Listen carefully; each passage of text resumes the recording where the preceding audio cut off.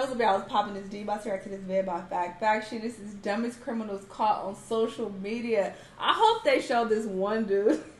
There's this dude. He made a whole music video bragging about how he was scamming for unemployment insurance. He was creating all these fake identities and fake people, and they were sending him checks like left and right. Right when COVID hit, it was very easy for people to get unemployment insurance. Like, they was passing out like candy. Even some of my family members was popping up with hella money. They had on Gucci, Prada, and all type of shit. And I was like, where the fuck y'all get this from? I was already suspicious, but anyway, that's my business. But yeah, so people be scamming and then exposing themselves on social media. That's not smart at all, y'all. Y'all just dumb. But let's see who they call. Let's watch. Some criminals are incredibly intelligent, able to evade justice for months, years, or even a lifetime. Others, not so much. Even those who break the law can fall victim to the powerful urge to share their lives online, overriding their common sense completely. Today, we'll be looking at 10 of the dumbest criminals who were caught thanks to social media. It's 10, but we're not watching all 10 because this video is 20 minutes. On Facebook. In March 2012, incompetent criminal Michael Baker came upon an unattended police cruiser in Jenkins, Kentucky. While most people would simply walk on by, 20-year-old Baker took a different approach. He grabbed a gas can, stuck a siphon hose into the car, and had his girlfriend, Joanne Sendelin, snap a charming photo as he brandished his middle finger. The fun could have ended there, but Baker went one step further, proudly posting the photo to his Facebook account. Along with friends and family, Jenkins police officials also saw the picture, and Baker was consequently arrested and charged with theft by unlawful taking. Baker explained to local media outlets that there was hardly any fuel in the squad car, and the whole exercise was intended only as a joke.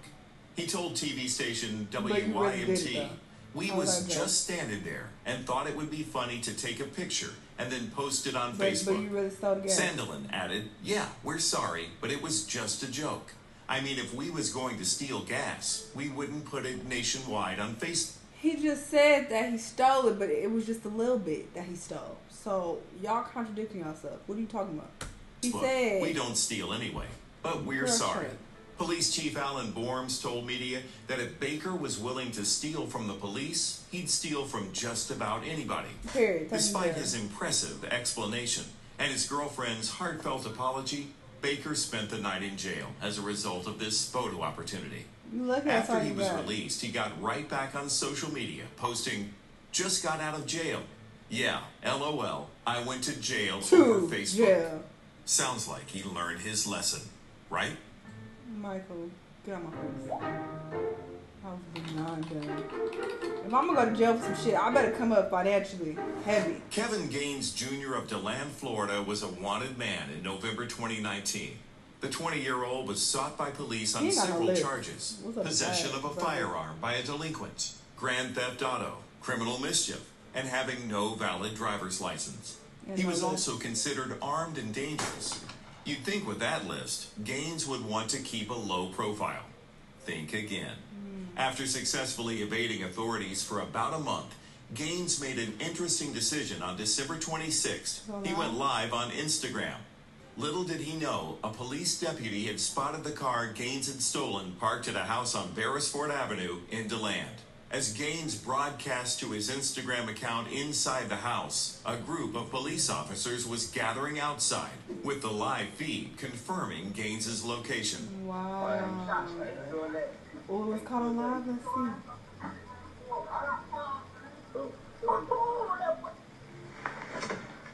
Dave, get in the house. He just shut his live off and said the cops are here.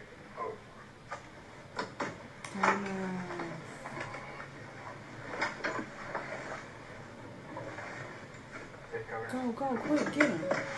When Deputy Billy Levin shone a spotlight into the window of the home, the light was visible in the Instagram video, which ended rather suddenly when Gaines realized he'd been caught. Hey, you can tell him to either come on out or we're going to write a search warrant. We'll go in and get him. Yeah, he was on a live video, and as soon as he saw the blue lights, he shut the live video off, and they said, "Man, hurry up, cuz they're here." Yeah. Get on the ground now. Get on the Damn, you stupid. Ground now. Why would you Get on do the that? ground. All for IG Live. I gotta go. Nobody cared about seeing your crusty ass. That was You want to stupid. secure this house? Because we got a gun in here. Gaines surrendered to the authorities, who found 3 firearms inside the house, plus 1 underneath a car in the driveway. He was successfully arrested on the many charges he had racked up before giving himself up on Instagram. Wow.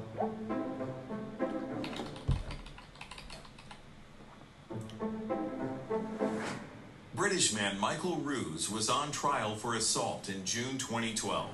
The 21-year-old was accused of violently attacking his friend's father using a baseball bat and a baton, and he had entered a not guilty plea. What the fuck? Being tried for the Why? crime is pretty stressful, but Ruse wasn't worried about being convicted. In fact, as the trial progressed, he was so convinced that he'd be found not guilty that he shared his high hopes on his Facebook account. Ruse did use a pseudonym on Facebook, posting under the name Michael Miles, but that didn't protect him from the consequences of his foolish words. Throughout his 2-week trial, he shared gems like, "Nearly time to leave for Crown and see the stuck-up judge." But the stupidest moment of all came when Ruse shared an update that said, "Another week at court." A friend commented on the status asking about his case, and Ruse unbelievably responded, "Yeah, I think I got away with it, to be honest." He even managed to misspell got. 6 people liked this incredibly foolish status update, but one of Ruse's Facebook friends with a taste for justice printed the evidence and got it into the hands of prosecutors. Since he had been caught essentially confessing to the crime, Ruse had almost no choice but to change his plea to guilty. Wow. Ian Pearson, the judge presiding over the case, told Ruse, "You pleaded guilty partway through the trial only really because you were stupid enough to put on Facebook what amounted to a full confession." Ruse was sentenced to 46 weeks in prison for the assault. After the incident, Ruse's attorney told the media that the young man needs help with regards to thinking skills. Hey. That sounds like a He's like serious Tom understatement. from not Facebook. What's that shit? MySpace. Maybe it's the angle. Florida resident Whitney Beal made a very dangerous decision in October 2015. After a night of partying, she drove home drunk.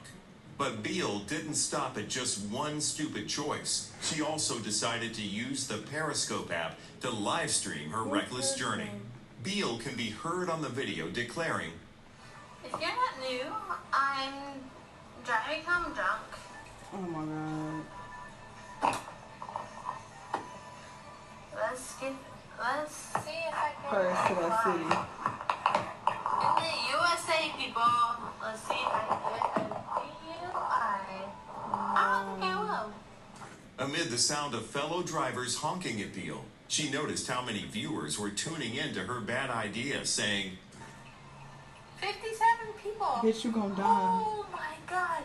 I didn't know I'd get this many people. I am super drunk in the USA. The light is red, I promise.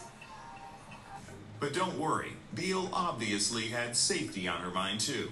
She told her shocked Periscope viewers, It's not cool. Driving drunk is not. Some of those watching the video feed called 911, I called the and a cops, yeah. Lakeland police officer was able to locate Beal's car by logging into the live stream. She was pulled over and arrested after failing a field sobriety test. On the way to the police station, Beal reportedly threw up in the back of the cruiser. Whitney Beal pleaded no contest to a charge of driving under the influence. She was sentenced in February 2016 to 12 months of probation, alcohol evaluation and treatment, a 10-day impound of her vehicle, and a 6-month suspension of her license. These are standard consequences for drunk driving. But Beal was also sentenced to 150 hours of community service and 10 days of weekend work release as a result of her decision to publicize her poor choices. Let's see if I can get a Oh, you got one, bitch.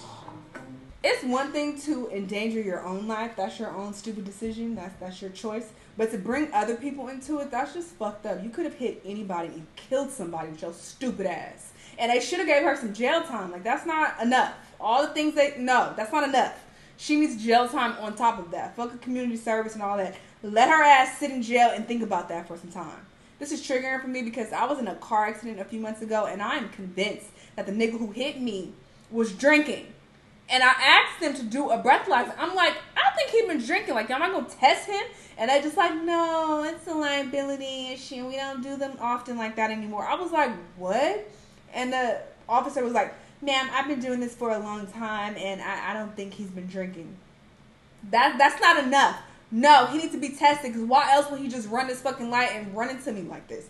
I think he's been drinking. I don't think he's all the way there upstairs. Y'all not going to do no test? No, they refused. They fucking refused. I was like, really? Is this real life? Like, are y'all serious? I hate people. I really do. And she could have killed somebody. I think she should have definitely got some time for that. All these people who did these crimes, they get everything that's coming to them. And then y'all had the audacity to brag about it and to talk shit on social media. For your little 3 followers, they don't even care. Y'all are just dumb. I can't stand people. Anyway, y'all let me know what y'all thought, though. Let me know what videos I'm going to watch, and I'll see y'all the next one.